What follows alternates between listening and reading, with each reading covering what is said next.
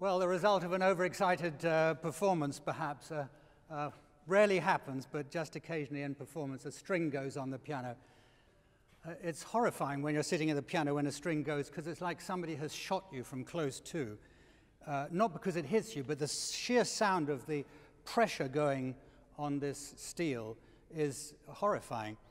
But it means that we're left actually with only one string on that note. Normally up there are 3 strings to give more body to the sound on the piano.